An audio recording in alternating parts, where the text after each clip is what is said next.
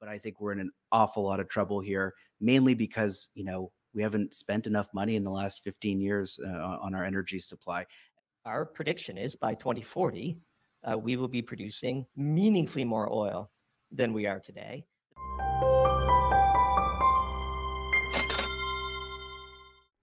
Welcome to Thoughtful Money. I'm its founder and your host, Adam Taggart.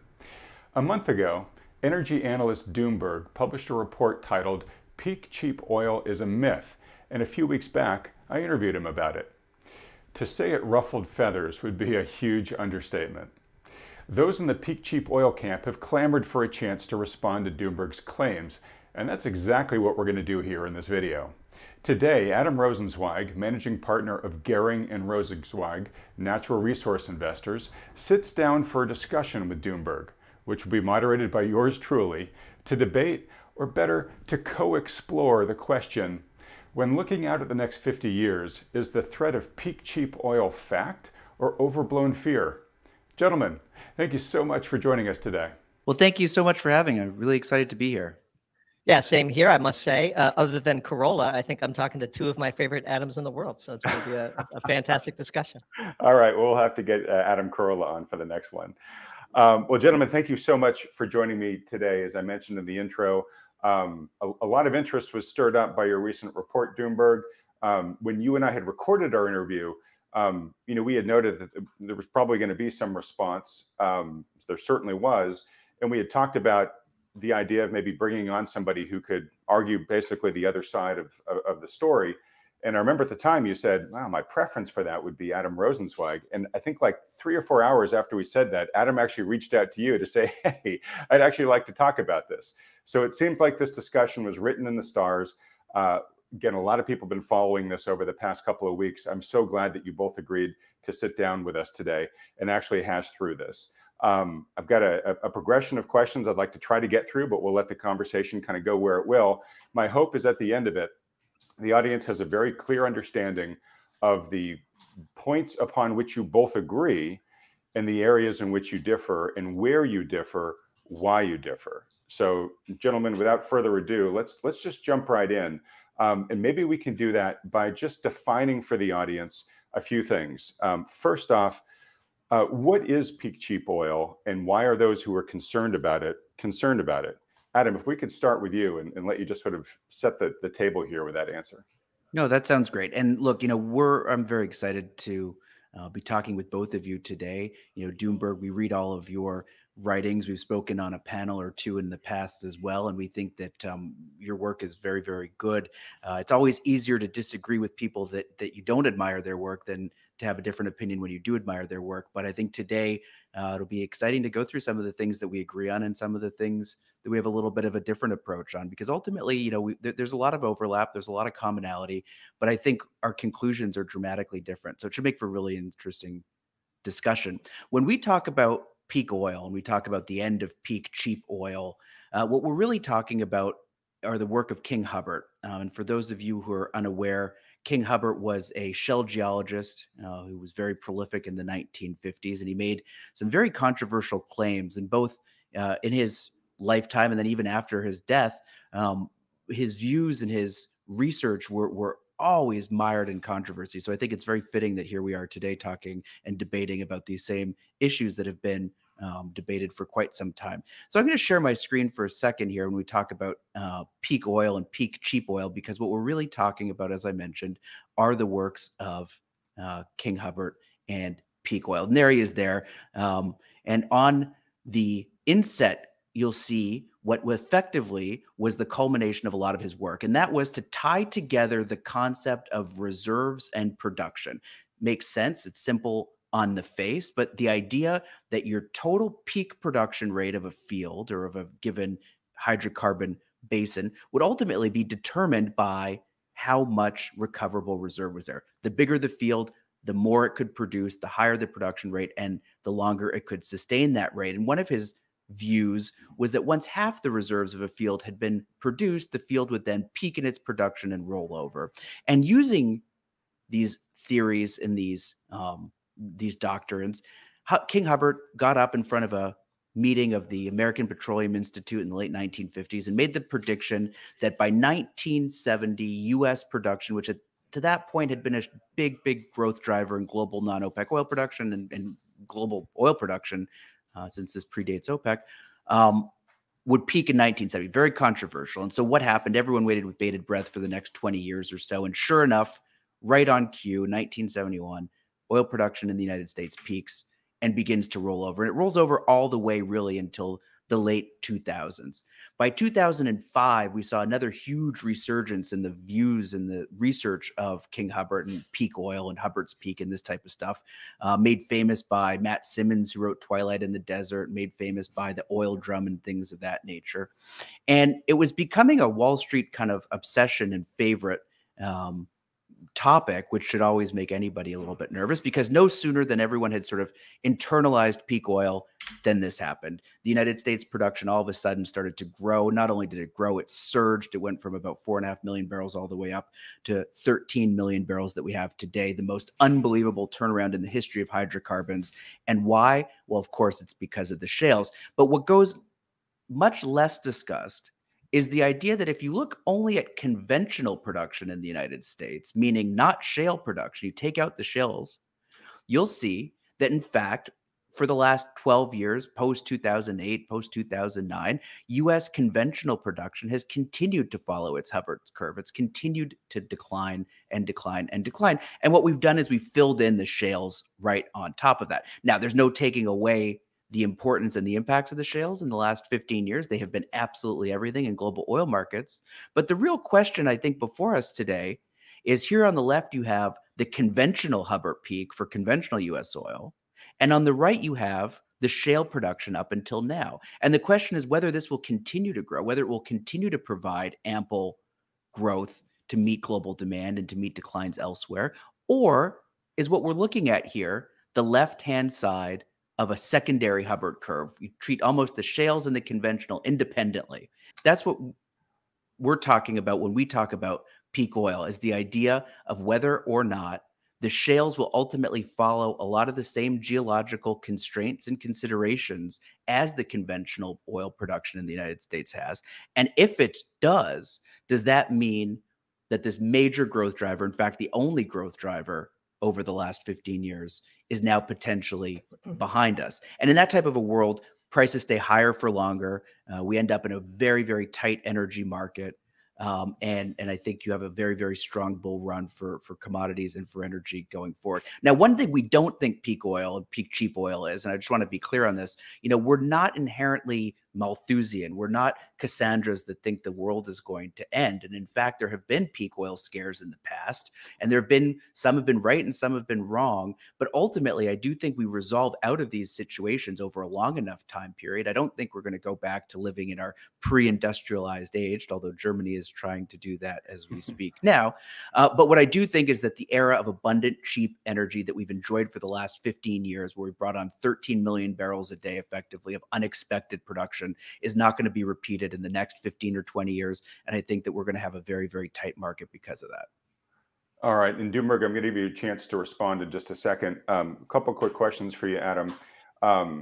First is, I just want to underscore the point you just made. You're not predicting in any sort of way like a Mad Max or a world made by hand kind of dystopian future here where we kind of run out of energy. You're just saying that for the reasons you just mentioned, supply is going to get increasingly marginally harder and more expensive to extract. And that, again, on the margin, oil will become more expensive as we go into the future on average, correct? So we just have a little bit less available to us to drive our economy as time goes on. Yeah, that's right. And, I think if you want to take one step back, so yes, I think that's exactly right, Adam. I don't expect that we're going to go back to our Mad Max, not that we ever were in a Mad Max post-apocalyptic world, but I don't think that that's where we're headed.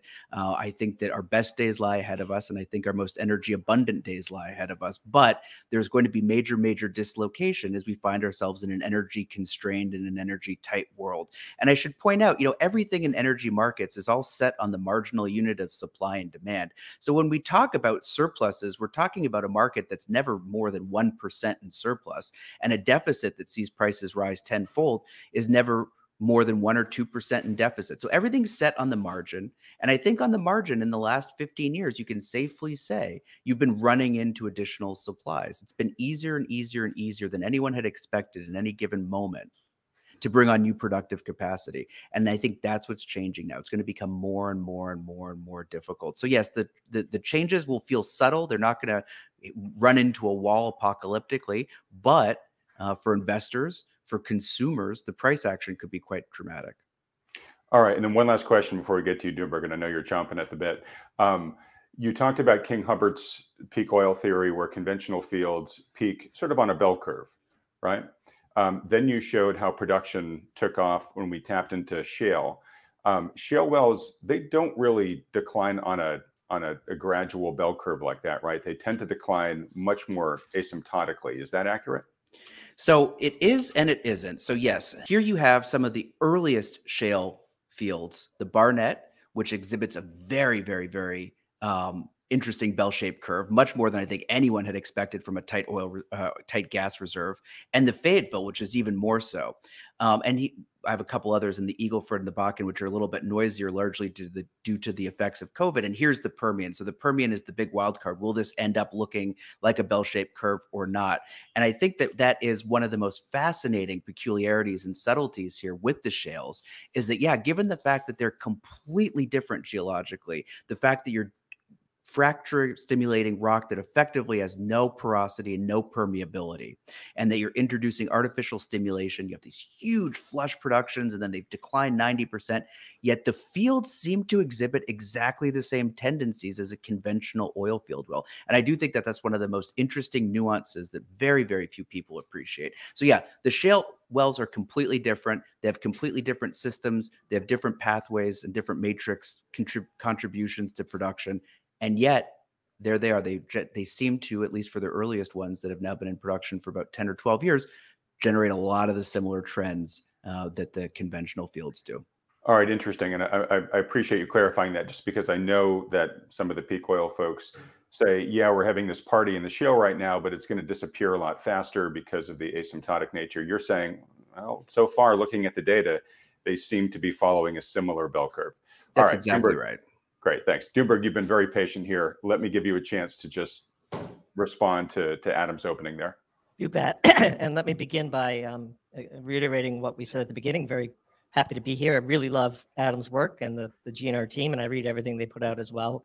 And I don't view today as the objective is to be right. The objective is to learn where the differences lie, and then let the audience decide, in their own way, where they think the world is headed. So I would say that I agree with almost everything that Adam just said, but I would point out a few inconvenient facts for the peak cheap oil crowd. And I would say that Adam's definition of peak cheap oil is a little more reasonable than some of the hyperbole that we see out there in the Twitter community in particular, and on some of the more less balanced YouTube channels than your show, for example, Adam Taggart.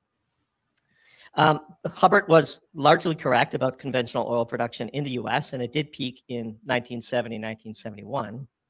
And I would point out that integrated across the world, the globe was producing 48 million barrels a day of oil in 1970. Now, the US peaking in its production had huge ramifications for the world. The US ultimately removed itself from the gold standard.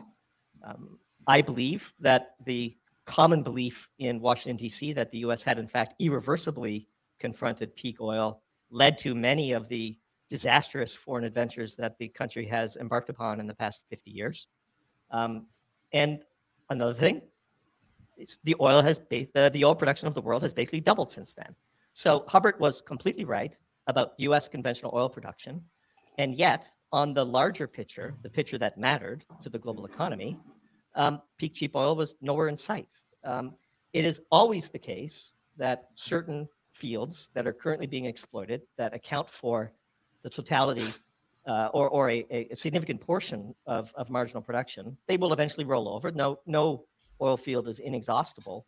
But for the reasons we articulated on our last appearance, Adam, I just think that to jump to the conclusion that an important contributor to today's energy mix is possibly going to roll over, that this signals a meaningful change in the long arc of oil production around the world, is an assumption that I think has proven wrong for the past 50 years, and we see nothing on the immediate horizon that would make us assume that would be the case today. One final data point. If you could pull up the inflation-adjusted price of oil chart that I sent you, Adam. As Adam Rosenzweig correctly mentioned, the last time that we had such a mania around peak cheap oil and we reached the all-time high price, both nominally and adjusted for inflation, was in fact at the beginning of the global financial crisis. And since that time, we've added 20 million barrels a day of oil production and a huge amount of natural gas production around the world. Nobody would argue that the global financial crisis wasn't real, wasn't substantial, wasn't impactful, but measured over decades, it was essentially meaningless in the overall global production of primary energy units. And I would say that this chart that we've produced is very difficult for people in the peak cheap oil crowd to explain away. This is the inflation-adjusted price of oil using the Bloomberg indices. And show me on the chart where peak cheap oil is being called by the markets. Oil today is priced reasonably balanced. And I should say, the inflation numbers used to create this chart are the official US government CPI statistics, which I think many in the peak cheap oil community would argue radically understate the inflation that we've all experienced. And so both can't be true, because if that's true, then oil is even cheaper on an inflation-adjusted basis than this chart shows. And this is, a 40-year chart. If we were truly on the edge of a tectonic shift in the production of primary energy, I just don't think that we would be seeing the prices we're currently seeing. Well, can I actually, because I find that a really fascinating point, a couple of things that I would be interested to respond to.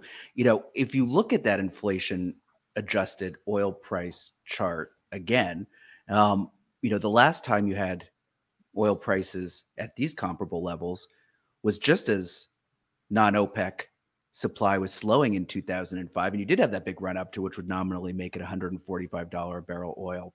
And you did have major slowing in the non-OPEC oil supply base, which was saved really only by the completely unexpected ramp up of the shales. And so, Doomberg, as you and I have talked about when we were chatting in the lead up to this call, I think always and forever in energy markets, the key is to be looking sort of trying your best to look around the next corner and see where the next potential source of new supply will be, because clearly in our mind, we could talk all about the shales at great length. We've done a lot of work on the shales. I think the shales are and continue to be extremely misunderstood by many people in the market. And a good example of that is that most people now are talking about this surging supply in the fourth quarter of last year from the shales. It's just not in the data. I don't know where people are getting their numbers from. It's just frankly not in any of the official or in the well by well or in the public company data. So the shales continue to be really misunderstood.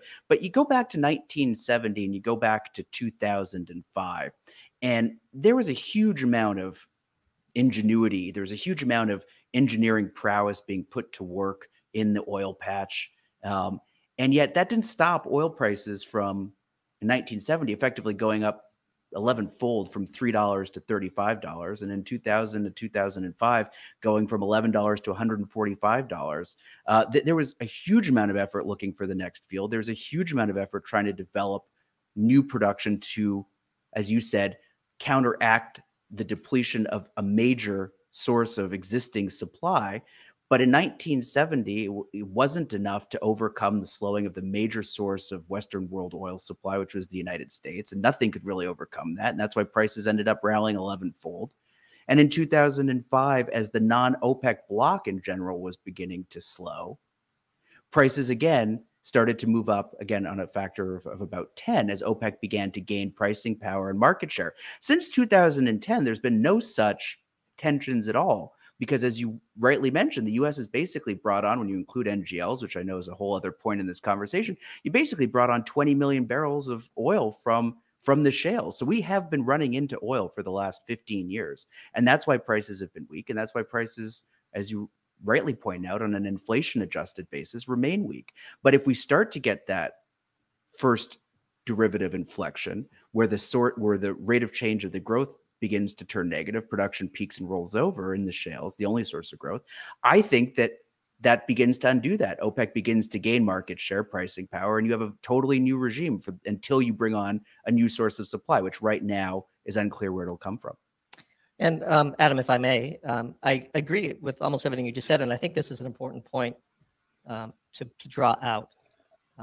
The crises that followed the peaking of U.S. production in the 1970s, or the crisis that led to the global financial crisis in the mid to late 2000s, were not episodes of peak cheap oil. They were precursors to a period of relative energy shortage that led to massive moves in the price of oil. And if that were to happen today, which we freely admit is entirely possible, our argument is that would not constitute peak cheap oil. It would constitute a temporary crisis of energy shortage that would very quickly, as it has always done, be corrected, initially by destruction of demand and economic contraction, but eventually by the deployment of new technology, the loosening of politics, the widening of the definition of oil, and so on, such that the long-term price of oil will regress to the historical mean. And so I don't think we're actually disagreeing on the main point. I readily admit that we are currently in a period of relative energy excess, driven predominantly by marginal production in the shale patch. And if that were to change on a time frame that makes it difficult for the rest of the world to step up supply or to wipe away political constraints or to implement new technologies, we would certainly be in a multi-year energy bull market. But our view is that is very far away from calling the long-term top of peak cheap oil. And our prediction is by 2040, we will be producing meaningfully more oil than we are today. The path function from here to there might be rocky. Some people might make a lot of money. Some people might lose a lot of money. But the long arc of the human endeavor is we grind out more primary energy every year, not less. And we see nothing on the horizon that would substantially change that. And final point is, if we were having this discussion in 2008, during the mania, the Simmons famous bet that we described in our piece, none of us would have any idea that shale was on the horizon and would have the impact that it did, which basically just says we don't know what it will be that saves humanity from peak cheap oil, but it'll be something. We have some thoughts, which we can get into. But I would say, sure, we could have a meaningful crisis. And I guess it comes down to a matter of degree. How big of a crisis would we need to see in the next, say, 2 to 3 years for the Doomberg side to tip the hat and say, yeah, for practical purpose, we were wrong in our analysis, or vice versa? Like, how small a crisis would the peak cheap oil crowd have to see before production rebounded in a variety of ways before they would say, yeah, okay, maybe we've still got 20, 30, 40, 50 years to go on this incredible journey. Well, and I suppose, that's where ultimately we find our greatest point of overlap and our greatest point of divergence. I also believe that human ingenuity and engineers will find a way through this, and our best days lie ahead of us from both an energy consumption perspective and from a GDP and an economic development perspective. I suppose using the past cycles as a interesting point of reference in history. If you think, you take the minus $40 print that we had in the heart of COVID, you call $20 a reasonable low for this cycle. And 27 was the low made in 16. And then you basically had a couple months of $20 through COVID as well. So let's call 20 the cycle low. And if you rose 11-fold off of 20 to $220 in this cycle because of a supply issue and the inability to meaningfully bring on new production to be able to meet global demand growth, and or a period of curtailment from OPEC because of their feeling that they had retained pricing power and market share, I would consider that an energy tight market. I would consider that a market of which we are not awash in oil, of which we're not readily running into new supplies. And whether or not you ring the bell and call it the top of peak cheap oil, I think with crude at $200, there's probably a little victory lap that comes from the folks that were calling for some type of a peak oil. And this is where definitions can get confounded and mixed up. And to some extent, it makes all the difference is how you define these things. And to some extent, it's a little bit like it when you see it. So I think if we get a price spike, if we move forward, if there's a feeling that it's very difficult to bring on the marginal barrel of supply, if inventories continue to trend lower, then I do think that the peak cheap oil people, at least the more moderates, could put a little feather in their cap. 50 years from now, I bet we're certainly producing more energy. Of that, I have absolutely no doubt. I tend to think we're probably going to be producing more oil as well, mostly because it's the most efficient form, absent nuclear, of energy that we can meaningfully harness and use. And so, yeah, I think that prices will send the right signal. I think that engineers will do their thing, and I think we'll probably resolve in 30 years from now with production, I would suspect, a little bit higher than we are today. Let me clarify a couple of things, but let me dig into that point you just made for a second, Adam. So if we're talking about peak cheap oil, but you're kind of agreeing that in 50 years or so, if we're using that as the timeline here, that we're going to be producing more oil, and you've said our better days are ahead of us. How worried are you about that? I think a lot of people are going to say, well, wait a minute, I was kind of thinking we'd have less oil, or at least much more expensive oil, and that would be shrinking GDP, or at least preventing GDP from rising much.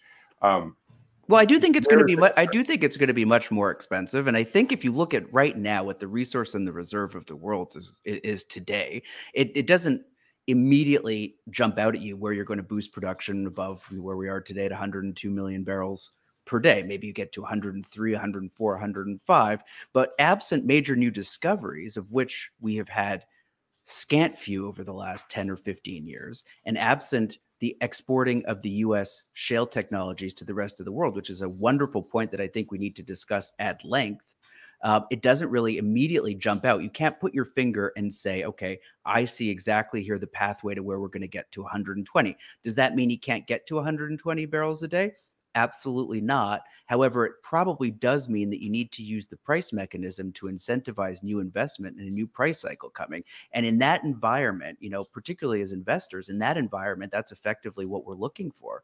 I'm a total optimist. I don't think you can be an investor in equities without being a long-term optimist. Certainly, history is not on your side if you're not a long-term optimist. And I think our best days are ahead of us, because we're going to continue, as Doomberg said, to grind out year after year additional sources of energy. Whether they're cheap, whether they're expensive, remains to be seen. And I think it's going to be put towards productive economic output, because at the end of the day, GDP is effectively just a different way of talking about energy. And so do you think you're going to produce more energy going forward? Well, that asks, do you think the world is going to grow? And I think, of course, the world will continue to grow. It's going to be harder and harder to find oil on the marginal barrel of supply versus demand. I think things are looking tough.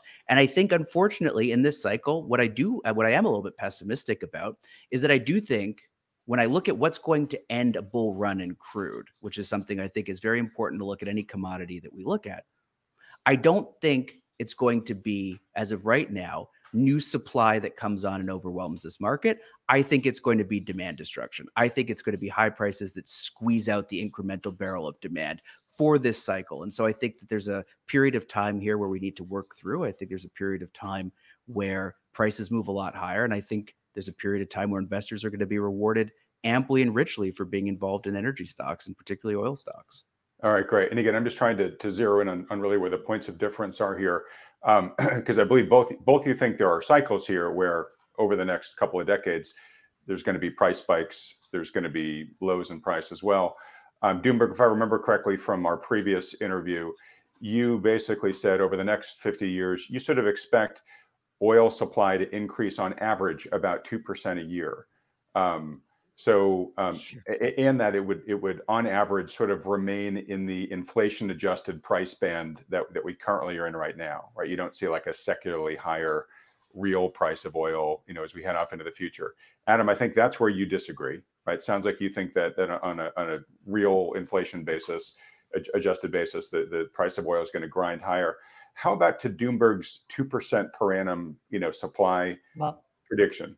Can I just give one point of reference here? It's probably integrated across oil and natural gas. Natural gas is growing at 2.5% CAGR since 1998, almost in a straight line, and oil is probably closer to between 1 and 1.5. But integrated over the hydrocarbons, we are grinding out about 2% a year. So before Adam jumped in, I just wanted to make sure that I clarified the numerical references I was making in my own head last time we talked, Adam. Great, thanks. And I want to get in a second to just sort of make sure we agree on a definition of what is oil, because Doomberg, I know you have a bit of a different descriptor of it than maybe a lot of the peak oil folks do.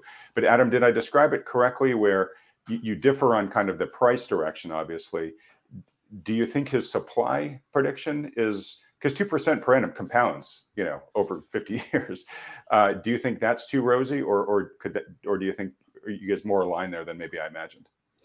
I think looking at it right now, that might be a little bit rosy, with the caveat, just like Doomberg puts out his caveat that we're only a geopolitical event away from a crisis. I would put out the caveat that you can't, it's difficult to try to look around the corner to find the next undiscovered potential field. But as of right now, it looks as though we're going to enter into 2024 with likely declines across the shale basins, likely declines in the rest of the non-OPEC world. And so if I'm looking at the market for the next 5 to 10 years, which is sort of our investment time horizon, the main source of new supply is probably going to be the deep water. And can the deep water provide 2 million barrels per day per year of net growth in order to hit that 2% number? That seems high to me. And I know they're making distinctions between natural gas and oil, but actually we think that a lot of the depletion that's taking place in crude oil is actually taking place in natural gas as well, which is even a more controversial comment, because even the peak oil guys think we have as much gas as we need, but we're not so sure. So I think 2% is probably too rosy based on how we see things now. Yeah. So Adam, Okay, great. Can I respond to a couple of the points that Adam has made? Absolutely. Just to let you guys know what I do want to get to relatively soon is your outlooks for supply and demand. But before we get to there, I do want you to give your definition of what oil is, Doomberg, just in case if Adam has a difference of opinion, we can get that on the table first too. But yes, go respond. A quick response to the last couple of points that Adam has made about where the new supply is going to come from, and then we could shift to the definition of oil and its uses and how there are other alternatives that smart engineers will implement in the face of $200 oil. I will say, I think $200 oil in the next 5 years is totally possible. And I just don't think that would mark peak cheap oil. But where would the price of oil be today if we weren't engaged in a proxy war with the world's most important energy exporter, Russia? Where would the price of oil be today if we didn't have a kinetic conflict that we are basically directly involved in the heart of the Middle East? Where would the price of oil be today if Venezuela hadn't lost 3 million barrels a day of production because of political chaos? I don't think anybody would argue that the decline in Venezuelan oil production has anything to do with geology. Where would the price of oil be if the discovery of oil offshore in Guyana was used as a catalyst to develop a more productive relationship with Venezuela in a way that allowed Guyana's resources to be developed and Venezuela's resources to recover? We could talk about Mexico. We could talk about political leadership changes in Canada, leading to perhaps further exploitation of the tar sands in Alberta. Where would the price of oil be if OPEC hadn't voluntarily cut 2 million barrels a day of production? Where will the price of oil be if the shale resources in Russia and Argentina and even China eventually get properly exploited? I mean, I think there's all manner of relatively low barrier changes to the way the world currently operates that could very well bridge us for the next 5 to 10 years, even in the face of a relatively unexpected slowdown in the shale patch. That's our base case. If you want, I could pivot to what we think oil should be defined as, but maybe you could set it up with a question first. Well, and Doomberg, I just want to say one thing to that, because I find that's a fascinating set of comments, and I agree with you that when you do look through 2023 and into 2024, I do agree that I would have expected a dust up in Europe and a major conflict in the Middle East. Dust up is obviously a bit of a glib term, but major kinetic war, like you said, in both continental Europe and in the Middle East, to have elicited a higher price. And I do find that a little bit curious, to say the least. When I look at some of the releases from the SPR through 2022, 2023, I think I can understand some of what was being glossed over with the Russian-Ukrainian conflict. And I think just the unbelievable bearish sentiment in the fourth quarter. But the problem with counterfactuals, is that they're kind of difficult to argue against, and they're kind of difficult to see the other side of. And so what I would propose back to you is, where would oil prices be if we hadn't brought on nearly 20 million barrels of unexpected new supply, 20% of global oil production from the US back in 2010? I mean, we no one had that in their models. George Mitchell and Mitchell Energy was sort of down to his last dollar, having gone broke trying in a way that only American ingenuity allows for. And finally, in sort of his last gasp effort, was able to make horizontal drilling and hydrological fracturing work. And yet here we are today, still with oil basically in its long-term, as you mentioned, inflation-adjusted range. What happens if we lose that source of growth, which I believe is very, very likely based on the reserves of these massive fields that have been huge contributors, but are ultimately finite in nature? And the same thing is true in gas. I mean, gas is just astounding when you kind of think of the counterfactual. I remember back in 2009, and this may be a good segue into talking about what makes for oil and different forms of hydrocarbons. But all the way back in 2009, we had Wood Mac in our office. They're a big energy consultant firm, and they were talking about the LNG market. We were really bullish on LNG, and they were super bearish on LNG at the time. And the reason they were so bearish on LNG was that Qatar was about to ramp up their major new Ras Gas 3 or Ras Gas 4, whatever it was. This was going to be a huge new source of LNG onto the world stage, and it was going to massively, massively overwhelm supply-demand balances, and prices would fall effectively to zero, to the marginal cost of supply, which was Qatari gas, effectively free feedstock, and just the cost to ship it. This was such a pervasive view that, of course, the United States actually built a massive import terminal to try to soak up all this free gas that would be floating on the water come summertime, because we were the only country in the world that had salt dome storages, okay? So how could you measure whether gas, LNG on the water is cheap or not? The conventional wisdom is you look at its parity to crude oil, 6-to-1 plus transportation. If it holds its oil link price, that's a view that the LNG market's pretty tight. It's trading up to its oil premium. Otherwise, if it's a wash, then it'll break that price. So from 2010, what has happened? Well, not only did all the Qatari gas come on, not only did they doubly expand their LNG exports, but the world's biggest importer, the United States, became the world's biggest exporter. So you had a double order of magnitude swing. The world's biggest importer shut off, and a new world's biggest exporter was crowned. And yet LNG over that entire time held its oil link price. There's a few exceptions based on weather, but for the most part, and here we are today, continues to hold its LNG price. And so some of these counterfactuals are a little bit difficult. Like where would LNG prices be if the United States was still importing 6 or 7 BCF a day instead of exporting 13 or 14. That's the huge contribution that these shales have brought to the world. And the fact that they're potentially beginning to slow, I think has to be, if the shales were the most important oil story of the last 15 years, the slowing of the shale, I worry, will be the most important oil story and gas story of the next. All right. Well, look, that raises again some supply questions that I want to get to in terms of your outlooks. One being the shale basins that you're largely referencing there, Adam, are ones in the U.S., right? So one big question is are there geologies elsewhere in the world that could potentially be exploited? Before we get to that, Doomberg, because I just want to make sure that you guys are agreeing when you say the word oil. Doomberg, can you give your definition of oil? And Adam, if you want to react to that in any way, that'd be great. So I think this is an important point, and one that I think ruffled a few feathers, and a few loud voices up there are misconstruing what we said, and certainly what we meant when we said it on your show, perhaps having not read what we actually wrote in our pieces. And one of the sayings that we have around here is we're always happy to defend what we wrote, but not what you think you read, because sometimes, amazingly, they can be very different things.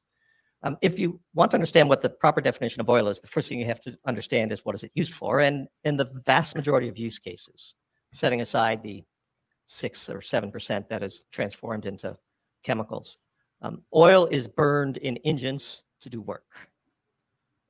That's a very broad definition of oil, but and right now the world has billions of machines and engines that burn oil to do work, and those machines are tuned to receive certain refined products. So a diesel engine can't run on gasoline, and a gasoline engine can't run on diesel, and so on. And so our refinery network, the global refinery network, its job is to convert hydrocarbons into those well-specified products. And so for today, our definition of oil is any hydrocarbon that finds its way into a refinery. And I think as refineries become more flexible, chemists and chemical engineers work their magic. When feedstocks are abundant, because no refinery could really use them, inventions and investments are made in order to close that molecular arbitrage. If heavy oil is plentiful, what you see is refineries invest in sulfur removal technologies where they might not have had to do so before because they were built to handle light sweet crude and so on. And over time, as refineries become more flexible, the variety of hydrocarbons that can find their way in either directly or through blending to displace what traditional crude oil had provided the market, the definition of oil necessarily must broaden. And so it's interesting that Adam bifurcated the conventional oil and the shale oil as though they were meaningfully different. But I would argue that as refineries become more flexible and can adapt to the molecular arbitrage on offer, as abundant feedstocks are cheap and feedstocks everyone can already refine today get more expensive, those things tend to converge over time. Now, over the long run, we have a whole other handle we could pull, which is something we're publishing on tomorrow, which will be out before this podcast publishes, I suspect, which is you could just change the engines. And in fact, you could run most of the engines on natural gas directly. We could run cars on natural gas. We could run long haul trucks. We could run mining equipment, ag equipment. We can even run cargo shipping vessels on natural gas if we had to. Now that would involve some financial investment. But as long as natural gas is cheaper than refined products, you could skip the refinery step and just use natural gas directly. And in the U.S., where we have an unexpected glut at $2.35 as we're recording this podcast per million BTU. I mean, a million BTU of natural gas in the U.S. costs less than a 6-pack of nuggets at McDonald's. It would get put to use. People would change their engines and run their cars and their trucks on natural gas in a true crisis if we did see $250, $300, $500 oil, like some people predict. The more violent the crisis, in our view, the quicker the snapback. And that means that in the longest of long terms, all hydrocarbons will be oil and they will effectively trade for the same price. That is the ultimate endpoint of the deflationary machine that is modern technology.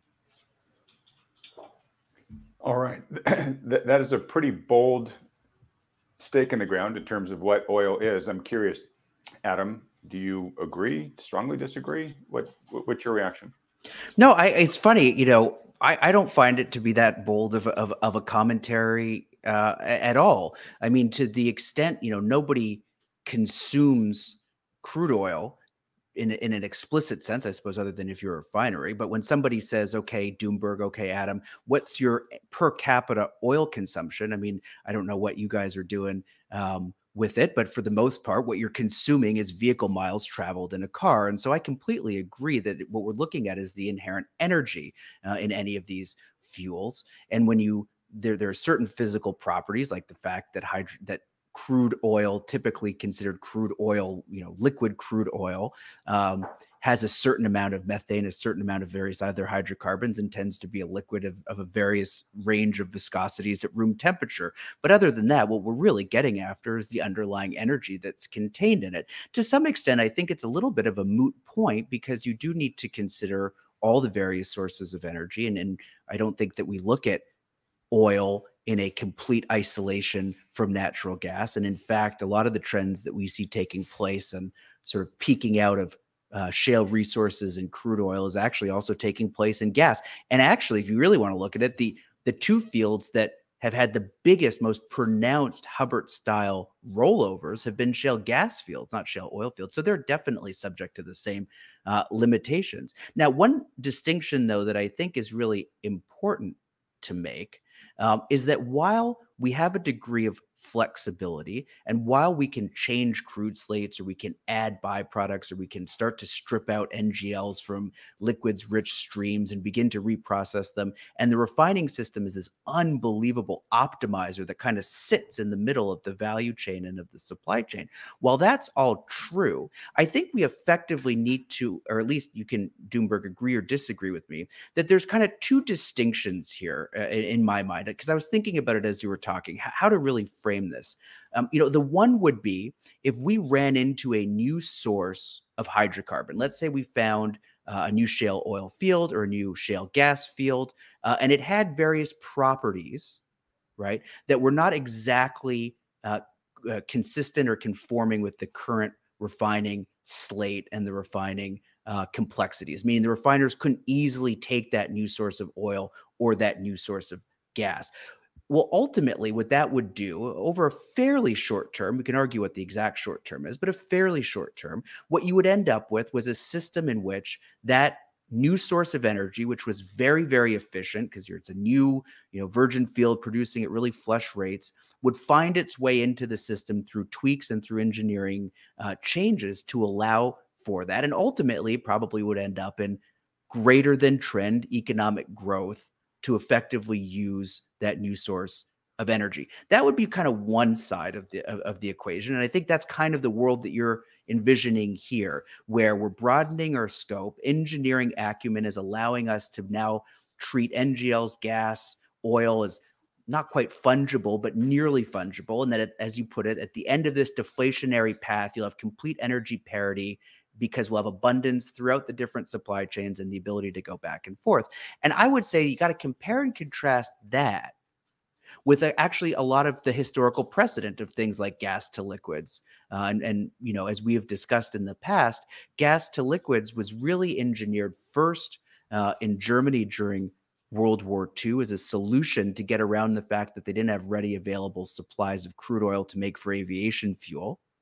And then secondly, in South Africa, as an attempt to get around apartheid state sanctions and inabilities to access global energy markets from a crude basis. And in that case, what you're doing is you're turning, in the case of South Africa, coal, but you could turn natural gas or coal into a synthetic gasoline. So that kind of fits your bill too, right? That over time we'll be able to get what we need through the system, but that's inherently done from a position of scarcity because you have to, with very poor energy efficiency and very poor energetics, versus we're running into huge new supplies of feedstock. We're awash in a new super light condensate, and so we're going to change the slates to be able to accommodate that.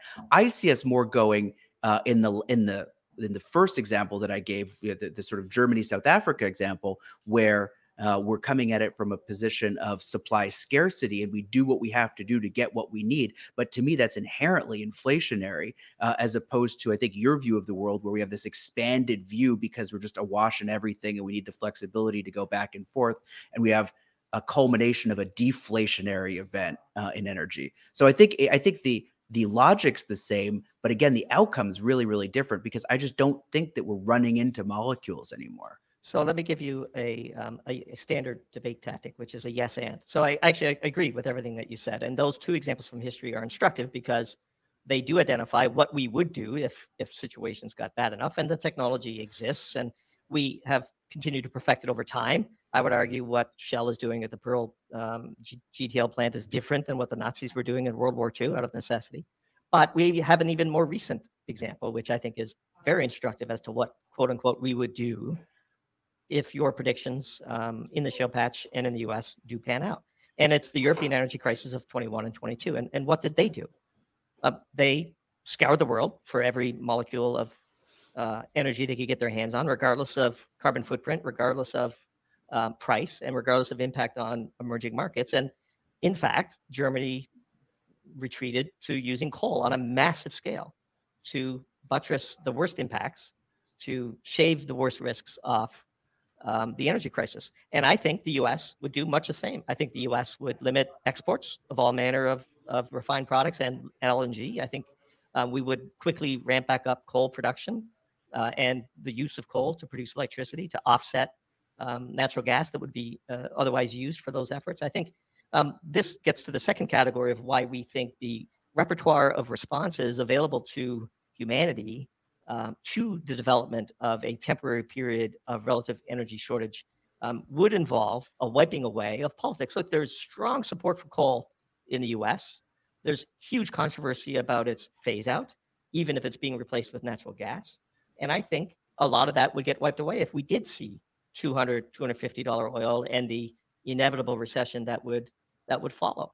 And so I think the European example, and look, this is Germany, the global capital of the green energy transition, because of 1 year's worth of crisis, where oil leaped to $130 a barrel roughly.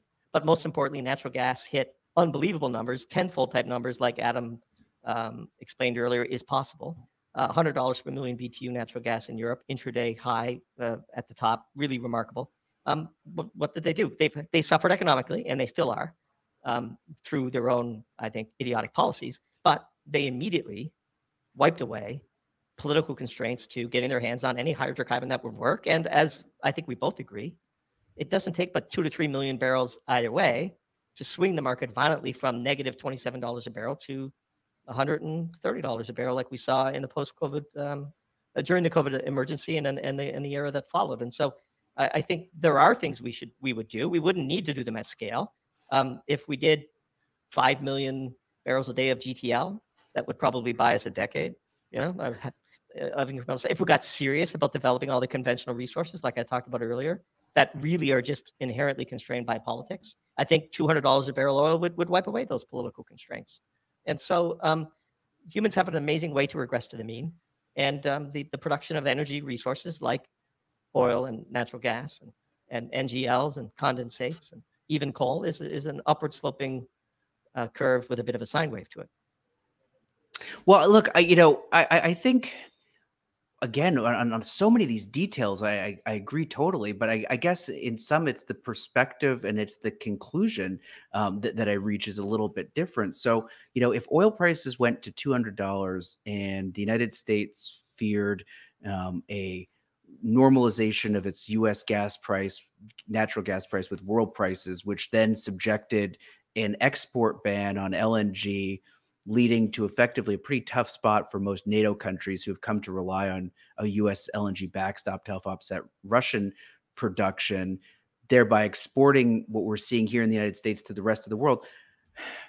I would call that pretty pessimistic and kind of in my vein of what I would worry about for an energy crisis in the next 5 years. So if coming out of the back of that, we end up with low energy prices again, I don't know that I would consider that a defeat on my, if we're making our hypothetical Matt Simmons style bet, particularly because, as you and I will find something else to agree on, when we go down the path and we look ultimately 20 and 30 years out, I think we both agree on the unbelievable high efficiency and low carbon footprint of nuclear power and uranium. And so I think we all know where we need to get eventually. And that's why ultimately I am quite optimistic and bullish long term. I think our best days do lie ahead of us, because if you look through human history, there was 2 major inflection points in human history, and both of them corresponded to a step change in energy efficiency. The first is when we went from sort of hunting and gathering to domesticated farm life,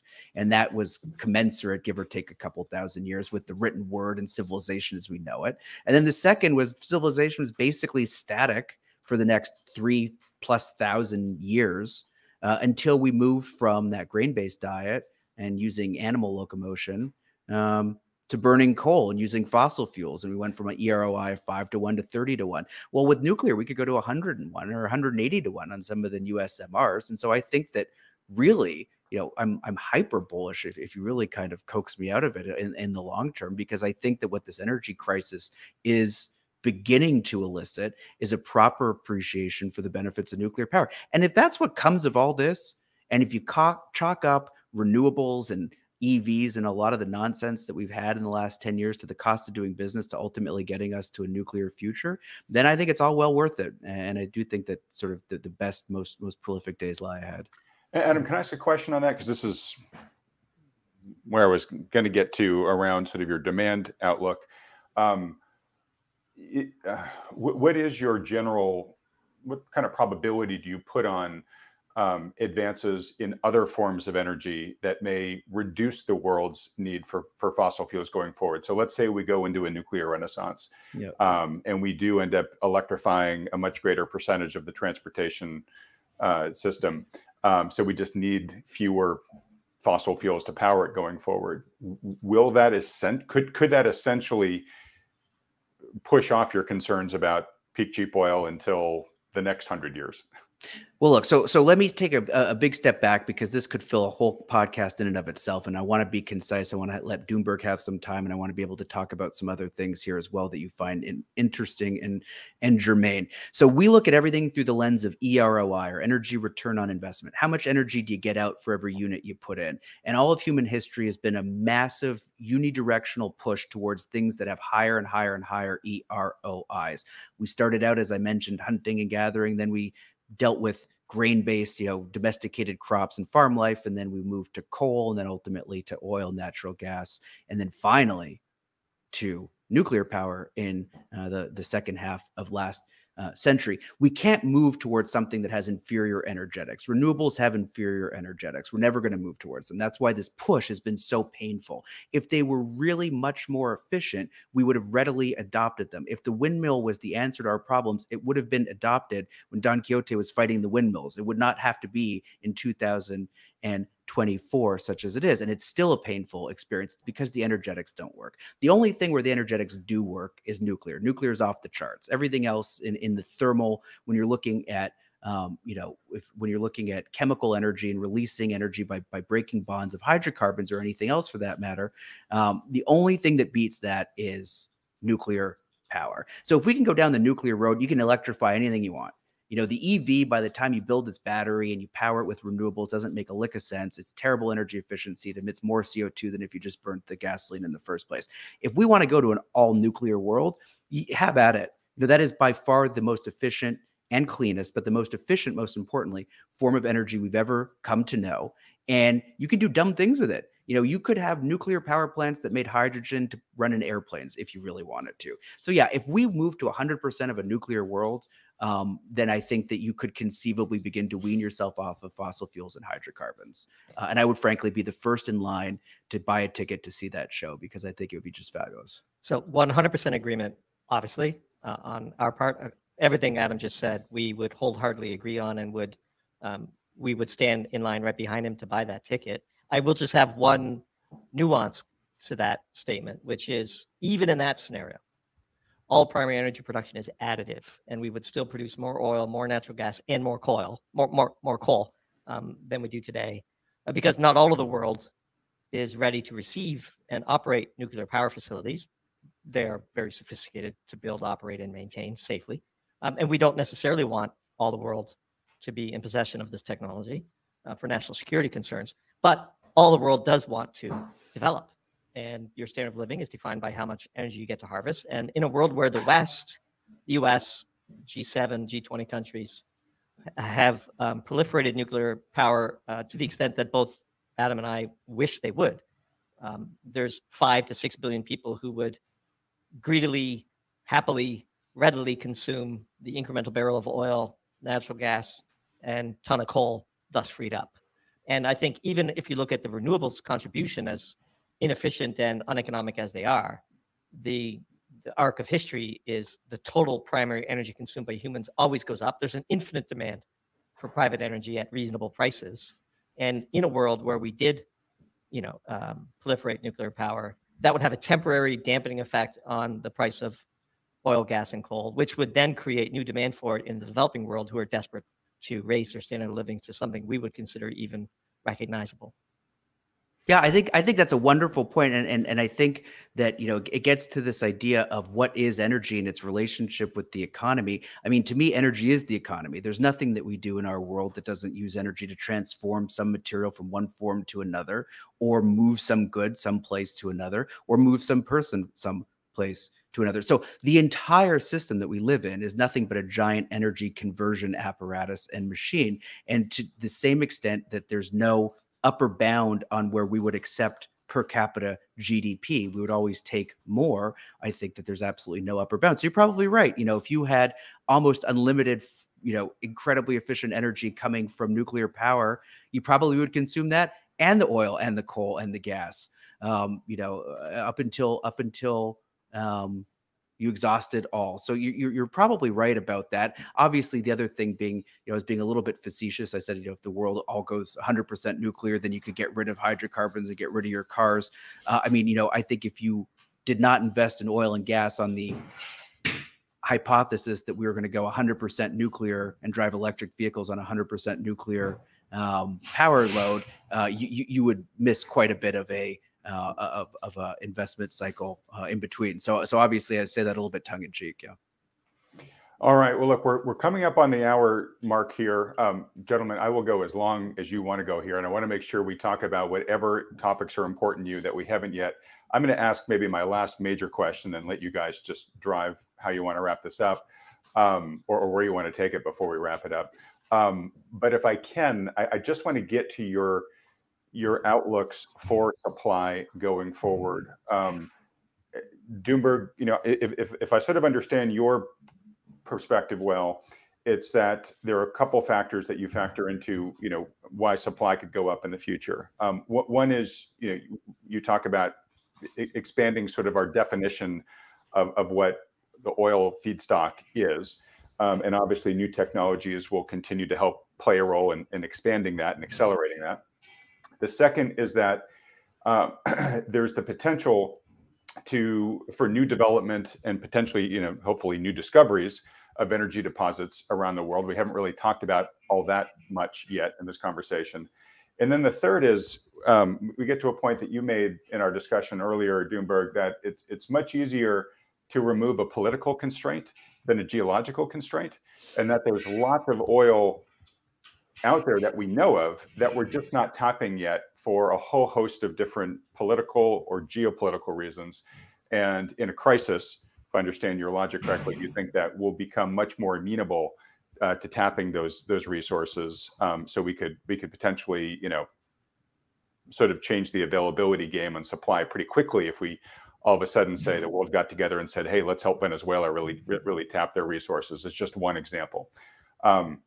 So if maybe Doomberg, we could start with you with A, did I summarize that well? And B, just going to give it a sense of your outlook here, because I want to see if you guys agree that there is indeed enough oil that could come out of the ground here if we do these things right, or if you actually have difference of opinions on actually how much oil is out there to tap going forward. So I would say, first of all, thank you. It's been a wonderful discussion, a real honor to be invited to participate in it. And you have mostly accurately reflected our view. I would add the following. We often say, and I think Adam would agree with this, that the single most important question you have to ask yourself about whatever economy that you're analyzing is that economy currently in a period of relative energy abundance or deficit? And the answer to that question drives significant influences on the answer to all other questions about the economy, because I agree with Adam that ultimately GDP is just an expression of how much energy you are producing and how efficiently you are translating that energy into increased standard of living. To the sort of descriptor of what we would do if we were to pivot from what I believe today is a period of relative energy abundance. I mean, I think it's pretty undeniable with natural gas in the US at 2 and change and LNG at 8.5 and coal at 125 and oil in the low 70s, despite all of the geopolitical risk premium that's undoubtedly baked into those prices, that the world is at worst balance, but most likely in a period of relative energy abundance. If we pivot to a temporary period of energy deficit, the cost curve of implementation options include all manner of things, including developing resources that we know exist that are trapped by politics, including putting a ceiling on the equilibrium price of oil by building out all different manner of ways to use natural gas around the world, to substitute either directly or indirectly for the reasons we use oil. And then the last point I'd make that we haven't talked about yet, as we alluded to, heading into the 2010s, nobody would have had the impact of shale on their horizon. And it's an interesting question sitting here today. What could that be in the next 10 years? And we would argue one possibility is we're leaving this most recent energy crisis with a far more efficient global supply chain network for the exploration, exploitation, and use of natural gas. We're in 2 to 3 years, we're going to be able to ship natural gas to and from far-flung places around the globe that would have seemed inconceivable before the European energy crisis. And as Adam correctly said, I'm old enough to remember when Freeport LNG was an import terminal, and how quickly have we turned the tables? We would argue that we would be just as quick at turning the tables in the face of an energy crisis. So to your question, we are currently in a period of relative energy abundance. If that were to change, there's a menu of options with a cost associated with each of those options and a thickness of the wedge that could temporarily bridge the gap until the next technology miracle inevitably comes around the corner. And I don't know if it's from the proliferation of AI across the oil majors, or some political, the Great Reset after the fourth turning leads to a world that collaborates far more efficiently with less friction on energy. And so who knows? But it is always and forever the direction of the world that we produce more primary energy and we exploit it for the betterment of humanity. And I choose to live in a world where that continues. Great. Well, Doomberg, I think that we should have a Neil Howe fourth turning podcast on a regular basis, because I think we would we might either do well by that, or we would quickly have you fall from number one down to number something else. But I'm glad to see you're a big fourth turning fan, as well as are we here at GNR. So look, I think that the biggest single event that's happened to global energy markets in the last arguably 100 years, and certainly in the last 20 years, has been the unexpected introduction of nearly 13 million barrels a day of straight crude. And if you add in NGLs, and if you add in just straight natural gas, you're talking about probably close to 30 to 40 million barrels of oil equivalent when it's all said and done. Unbelievable volumes of unexpected oil and natural gas that we made available. It's not that we discovered it. We always knew it was there, but we made it available. And if you don't think that that is or has been the seminal event of the last 20 years in the energy markets, you're living under a rock. I don't know what to tell you. We believe, based on the geological properties of the shales, based on how much total resource and recoverable reserve is in each of these shales. And I should point out, we have tools and analyses that I don't think anyone else has. We have developed our own neural networks. Talked about AI. We've been developing neural networks here for 7 or 8 years to try to assess shale qualities, to try to assess the production profiles of each individual well in the shale, and ultimately to try to get at a number of how much reserve is in that shale, to determine when half of that has been produced and when we think production could roll over. And I don't know anybody else that's working on this type of stuff, mainly probably because it's very technical, but also because with energy at 3.8% of the S&P versus 15% historically, you've decimated investment houses. You've decimated sell side research. You've decimated buy side guys. No one is doing this type of work anymore, or very, very, very few people with any type of a historical context. So, but we have the tools. Maybe we'll be right. Maybe we'll be wrong. We have a high degree of confidence that we'll be right. And what those models are all pointing to is the fact that now most of the shales, the Barnett, the Fayetteville, the Eagle Ford, the Bakken, have already peaked and rolled over. And that the two big ones driving supply thus far, the Permian on the oil side and the Marcellus on the gas side, are set to roll over in 2024. And if you look at the beginning of this year, January of this year-on-year growth in the Permian was like 600,000-700,000 barrels a day. It's 40,000 barrels a day as of the last reading. This growth on a year-on-year basis has slowed to nearly zero. It's about to turn negative. And if you don't think that the biggest source of production rolling over is going to have as big an impact as when it ramped up, I think you're going to be in for a little bit of a shock. So do I think we can resolve out of this eventually? I do. Do I see exactly what path that's going to take? Of course not.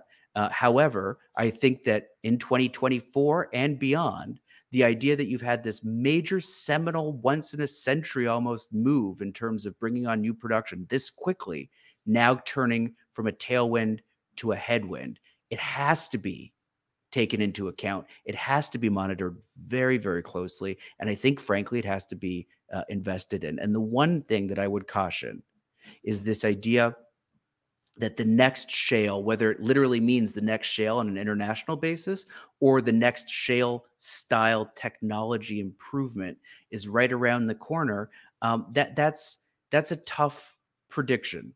Of course, the answer is maybe.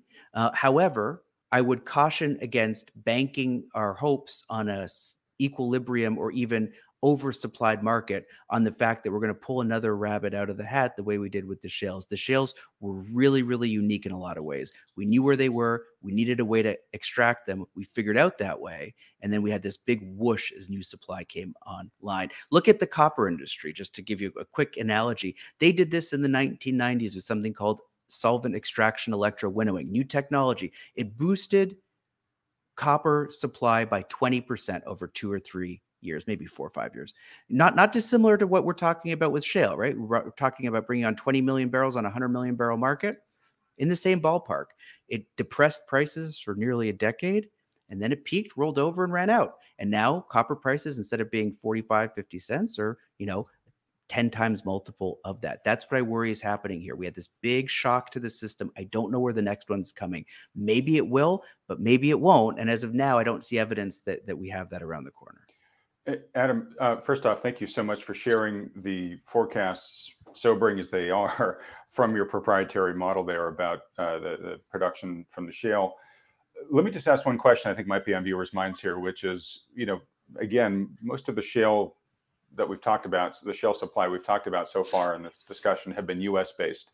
And so I think a regular person might say, okay, well, aren't there other shale fields around the rest of the world that we can go after now that we have the technology pretty much refined? It seems like you think that is not a slam dunk or wouldn't be necessarily easy or fast. Why? So about 10 years ago, we asked ourselves the same question. And the reason we asked ourselves this question was that the answers that people were putting forward, we felt to be largely unsatisfactory. Most people were saying, well, the US has special land mineral laws, different from anywhere else. And that means that we can do shale here, but not internationally because we own our minerals privately. Other people were saying, well, we have the pumping pressure pumping equipment here in the US. We don't have it anywhere else. And so we can't do it elsewhere. And to me, I thought that was all complete nonsense. I mean, you could have made the same case for conventional oil drilling, when after Colonel Drake struck oil in Pennsylvania, you could have said, well, you can't do that in the Middle East. They don't have any rigs out there. Sure enough, we brought the rigs out there. And I was convinced that the same would be true here. What was more predictive when looking at the energy markets was instead the geology, the endowment. Do you have major oil fields in other parts of the world? Do you have major shale basins in other parts of the world? And so we tried to put that together. We put together a model. The USGS has a lot of the data. It's just compiled very poorly. We put it together in a way that we found was usable. We spoke to shale industry experts and said, look, if you had to design a shale from the ground up, what would its geological qualities be? Things like thickness and thermal maturity and seismicity, organic content, clay content, all these different things, permeability, porosity. Temperature as well. And so all these different things we put into the matrix, and we said, okay, look, how do the US shales rank and how do the rest of the world shales rank? And the US shales of the 10 best, the US were the seven of the 10 best. It seems unfair. There's sort of this sense, well, how could all of the shale be in the US? Obviously, you're kind of looking at it wrong. But the truth of the matter is that resource endowment on a global basis is not uniform. It averages to something, but it's not a uniform average. South Africa has the gold mines. Russia has the PGM deposits. Canada has the diamond kimberlite deposits. The United States has the shale deposits. It has to do with the fact that most of the continent used to be this quiet inland sea. It was the perfect depositional environment. It was quiet. It allowed for very thick sand packages. It had very low clay, very high silica, all these things that made for a perfect shale. Where are the other ones? Well, one's in Argentina, one's in Colombia, one's in Russia. The Argentina is the Vaca Muerta. I would watch that very closely. YPF just suffered another unforced or self-enforced error just the other day with its privatization efforts. So, again, it's not looking like that's coming on anytime soon. Colombia has a moratorium on shale production, and Russia has a triple mint sanction on sharing Western shale technologies with Russia. That wasn't true in place for the last 15 years. Whenever, the Obama administration took off the Russian sanctions or amended things, it was never on the table to even discuss the sanctions pertaining to Western shale technologies into Russia. So is that something that could be removed one day? It's totally possible. Is it something that they can do themselves and ultimately develop that industry themselves? Certainly not on the timeline that we would need to avert a near-term energy crisis, but medium-term and long-term possible. Something to watch very, very closely. That would be the mother of all shales. That would be like another Permian Basin that comes online. The question is, I suppose, has depletion taken hold by that point to the point where we need another Permian Basin? Time will tell. All right. Well, gentlemen, before we get to concluding remarks, I just want to make sure there aren't any remaining key points that you wanted to raise in this discussion that I haven't had the foresight to do so yet. Doomberg, maybe we'll start with you. Yeah, no, I would say I very much enjoyed it. And even to what Adam just said, I think if those scenarios came to pass, I would argue they don't necessarily mark cheap oil. They mark a temporary energy crisis that would quickly resolve. For example, the Chinese could steal our technology and give it to the Russians if things got bad enough. And frankly, it's not like we don't have a long enough track record of that happening. And so, yeah, I just want to say that I thoroughly enjoyed it. I think conversations like this, where people respect each other and politely articulate their views, are far too rare in the clickbait-driven social media world that we all live in. And so I, for one, am very thrilled to have been a participant of it. I read the GNR team stuff every time it comes out, and certainly are mindful that they do the same with us. And you, Adam, of course, are a gentleman of the highest order. And so it's really fantastic and proud to have been part of it. Well, thank you. Mr. Rozencwajg? No, I had a wonderful time as well. We really respect your work. I'm glad to see we agree on more than we disagree on. Please take me up on our fourth turning podcast idea. I think we could easily fill an hour once a week and leave everyone depressed and also wanting more. I think that human ingenuity is wonderful. I think our best days do lie ahead, but I think we're in an awful lot of trouble here, mainly because, we haven't spent enough money in the last 15 years on our energy supply. And Doomberg, I thank you for putting out some of the really insightful analysis that you do, even the ones that we don't agree with. I think you add a lot to the discourse of the global energy market at a time when there's not a lot of people that are left doing this. So more power to you. Continue to read your stuff. And thank you so much, Adam, for having us both here. And I thought it was great. Well, it's such a joy to be able to host discussions like this, these respectful co-explorations rather than heated debates. I think are, as Doomberg said, way too rare. I appreciate you too for doing this in such a gentlemanly, scholarly way. I think folks have learned an awful lot through this conversation. Both of you are welcome back on this platform anytime you like, together, individually. If you haven't gotten that Fourth Turning podcast up and running, but you want to do a trial run, please do it here. As we wrap up here, folks, I do want to give both of you a chance to let folks know if they've really enjoyed your commentary, would like to follow you and your work, where they should go. Doomberg, why don't we start with you? Yeah, very simple. Everything we do is at doomberg.substack.com. Our participation on their notes platform, which is a Twitter variant, if you like. All of our monthly pieces are pro tier, where we do a monthly presentation to our premium subscribers. Our podcast appearances, like this one, will be linked there under our Doomcast webpage. And so you can find everything we do at doomberg.substack.com. We are 100% subscriber supported. It's truly the work of our lives, and we're having a blast doing it. Fantastic. And Adam? Yeah, you can find us at Goering and Rozencwajg on if you get anywhere close to spelling it right, Google will point you in the right direction. But our website is GoRozen, GOROZEN.com. We post all of our quarterly letters and all of our podcasts and everything like that. And I'll just say, in the spirit of respectful dialogue, the one thing I might ask, just a little minor nit here, is Doomberg, could you put a tie on next time when we talk like this? Just in the question of I'll respect. Put a tie on when Adam does. Yeah. All right, fair. There we go. That might be a while, guys. All right. Well, look, thanks so much, folks. If you've enjoyed this conversation, please let the participants here know by hitting the like button, then clicking on the red subscribe button below, as well as that little bell icon right next to it. And if you enjoy deep dive interviews like these, want to follow more of the ones we do here at Thoughtful Money, feel free to go to my Substack. That's at adamtaggart.substack.com. Adam Rozencwajg, Doomberg, again, just been a delight, a pleasure. Thank you so much. Everybody else, thanks so much for watching.